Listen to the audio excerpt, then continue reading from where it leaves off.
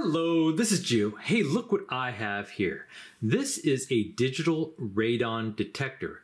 This is actually a home unit, so you can test radon gas levels in your home. So if you're not familiar with radon, well, radon is a gas that comes from the ground and can cause lung cancer. It's actually, I think, the #1 cause of lung cancer after smoking. And especially if the gas itself bonds to, let's say, small microscopic particles, it could actually get into your lungs and after many, many years could increase your risk for lung cancer. And so many parts of the country are particularly susceptible to radon in soils. The radon is actually a decay product of uranium, and different types of rock like limestone, granite, or even some metamorphic rocks can have high levels of uranium and can create a lot of radon in the soil. This percolates up into your basements or crawl spaces and living areas and can be a big problem. There's a lot of radon mitigation out there, but the #1 step is to know if you have radon in your home. Now, there's many parts of the country that are more susceptible to radon based on the geology and the type of soil that create the gas. And here's a map that kind of show the radon hotspots throughout the country. Now, if you do live in one of these areas, it's not necessarily the case that you have a radon issue, let's say in your basement, but you do want to test for radon.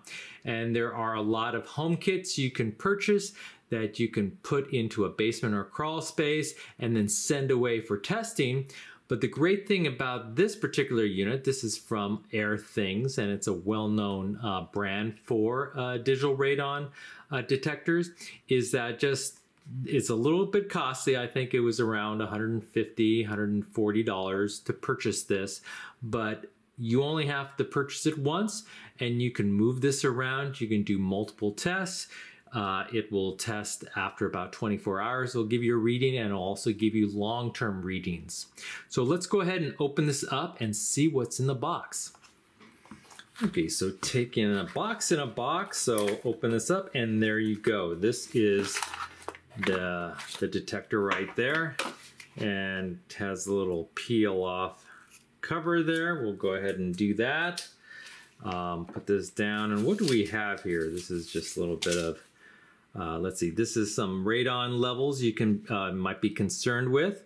That if the detector is between about 0 to 2, then that's better than, let's say, over 4. So if anything, probably over 2 or over 4 on the meter, you should really consider some radon mitigation efforts.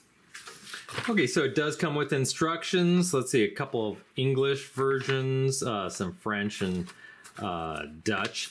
We're interested in the English version, so I'll look through this to see how it's set up.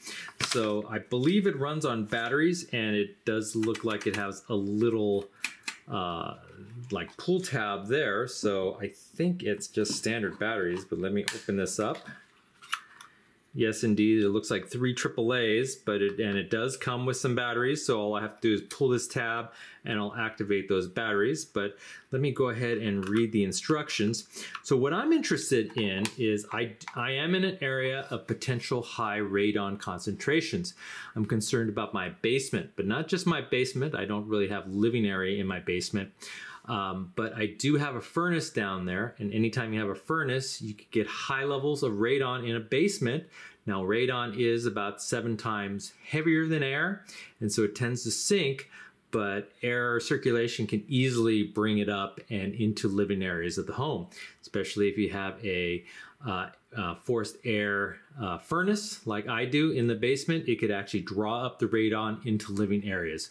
So I want to use this device for a couple places in my basement and also bring it up to the first floor living area to see if maybe I have high concentrations in the basement, but maybe it's not as bad in the first floor.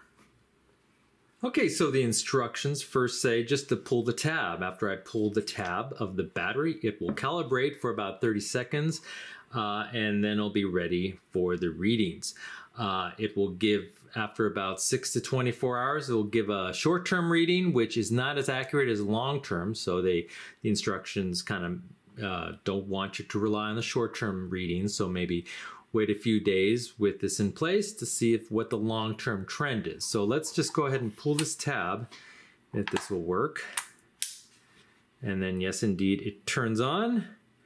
It should start a self-test, and it's counting up. It's CAL is calibration, and it says a minimum of a 50 count. So we'll just go ahead and wait for it to calibrate. And there you go. It looks like it's calibrated, and you can see the long-term average here. It's just flashing right there because it hasn't really, it takes some time for it to actually read the radon levels. It says 1 day there for the short-term average. And so from this period on, I'm supposed to be placing this where I want to place it. Now I'm going to be placing it in the basement again. It should be about 20 inches off the ground and several feet away from any doorways. So that's a couple of things. Keep it away from sun and water, and hopefully we'll get a reading tomorrow, and I'll check back to see what it looks like.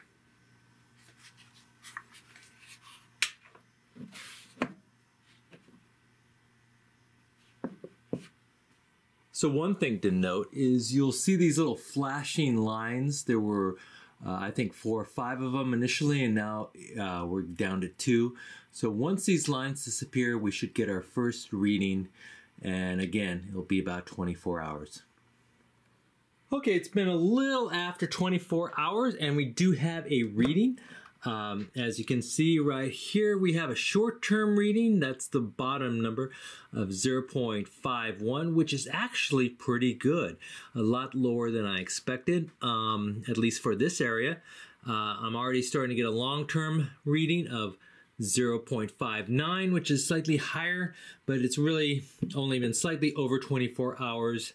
The little cheat sheet that the monitor gave, anything under 2 is pretty good, but again, it's the short-term reading. You really need the longer-term reading for maybe 48 or more hours to really have confidence in the number. So we're going to come back and see what it says tomorrow. Okay, so it's been a little over 48 hours, and so let's go ahead and check it again. And it looks like the short-term radon level is at 0.43, which is even better than yesterday. And long-term, it's at 0.51. So it looks like the radon level in this basement is better than I thought, and it doesn't look like I have much to be concerned about. So I do think I'm going to be moving this radon detector around the basement and maybe in the house a little bit just to verify the results. But it looks like I'm at least in good shape right now. Before I move this, I am going to hit the reset button at the back so I can reset the whole thing from short-term and long-term to get some accurate results. But hey, if this video helped you out, I hope it did, please hit that like button at the bottom of the screen and even consider subscribing to my channel. I have many more videos to come. Bye-bye.